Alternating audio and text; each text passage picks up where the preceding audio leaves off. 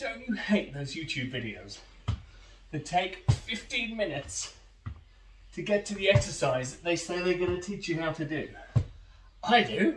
Hi, Matt here, Fit to Confident You. That was literally what I want you to do. Does it have a name? Leggy kick-throughs, hippie kick-throughs.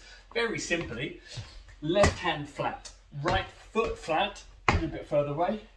Gonna kick the leg out, lift the hips, rotate, and kick it through.